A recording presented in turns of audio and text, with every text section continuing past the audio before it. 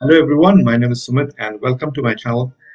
If you are seeing it for the first time and those who are already part of the channel, I welcome you all. It's been a while since I posted anything here because I was busy with a lot of other things.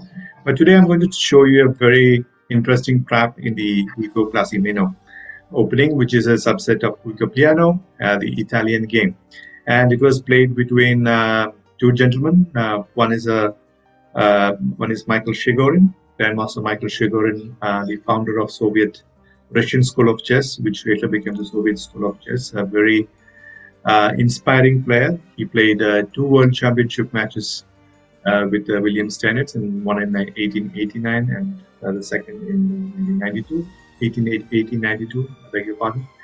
And he lost both matches, but he was considered the last great master of the Romantic era of the 1900s. And he's playing Viktor Knorre. He's an amateur player, but a very strong player, and he's a professor of astronomy, and he invented 2 or 3 planets, and not big planets, minor planets actually, but he's a very respected figure, and he was also a very decent chess player as well. But in this trap, you have to understand that Chigorin came up with a beautiful idea in Guico Clasimeno, and he was able to crush the white pieces, and the idea is very, very beautiful. So the game starts with e4, e5, knight f3, knight c6, bishop c4, the Italian game or the Guico Piano, and here Chigorin played bishop to c5. Very normal, nothing special in this, and white castled, and black played knight to f6, e3 and d6. This is the Guico Clasimeno. The Italian word is Guico Clasimeno, which is translated to English as a very quiet game. So nothing exceptional. If you look at the position, black pieces and white pieces are almost developing symmetry. The only thing which is missing is black has not castled, and white does not bring his knight to c3. Black castles in this position, and white brings his knight to c3. It is a complete symmetrical position. So in a chess game, if you want to take advantage, or if you want to fight for an advantage, you should aim for asymmetrical positions rather. If the position is symmetry, then it is very difficult to fight for advantage. So here, white played bishop to g5. The computer considers knight c3 as best, but here bishop to g5 is played, and here Chigorin came up with an idea. Because the black king is not castled, he played h6.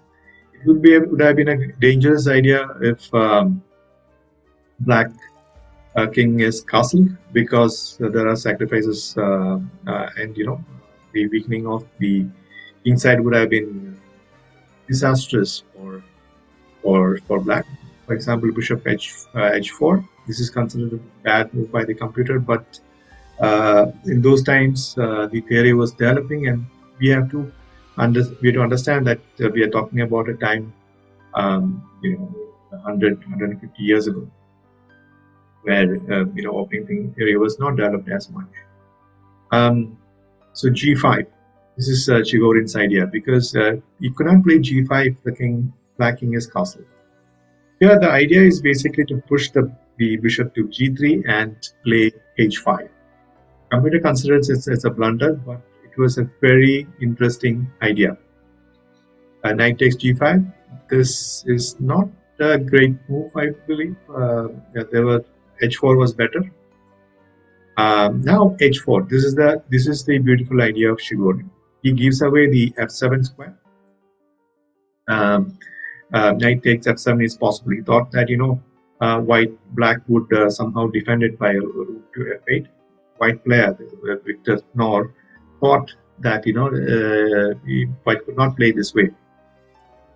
So knight takes f7 was played, and here black played a spectacular move.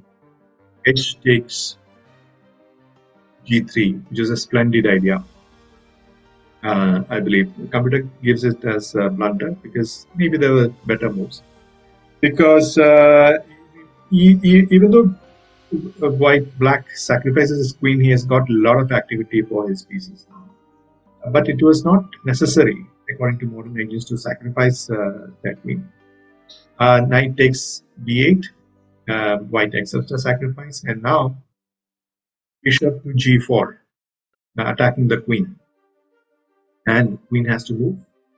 Queen goes to d2, and now knight to d4, returning knight to e2 check. And with the half open h file, after king h1, queen h2, after king h1, for example, rook queen to h2, rook to h2 would be checkmate. So white plays knight c3 to control the square, and this is indeed a blunder. There were other moves actually in this position to save, but this position is actually typical of the already. It's difficult to defend, but it was possible to defend in some other ways. Maybe play h3 or something, but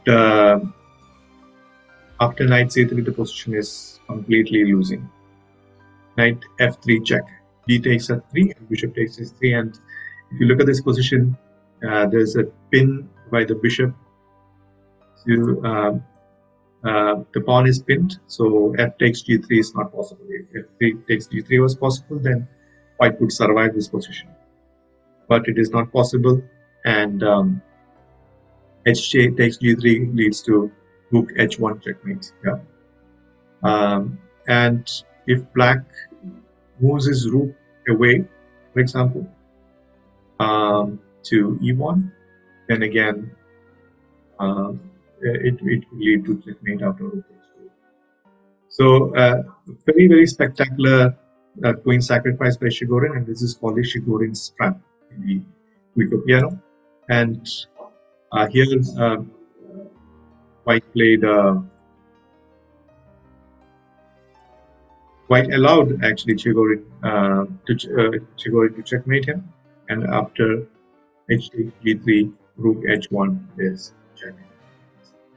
I hope you enjoyed this video, and if you enjoyed, please do share this with friends and colleagues or your chess friends, so that they can also benefit.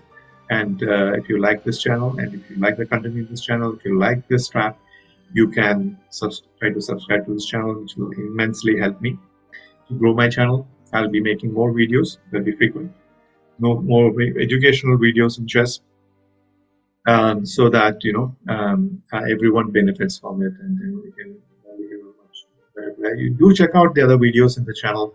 I've made another chess trap in Viktor piano in some other video. I'll put the link in the description, and I put the other links in the description also. Do check out my Jobava London videos as well. So hope you enjoyed this video, and until next time, bye.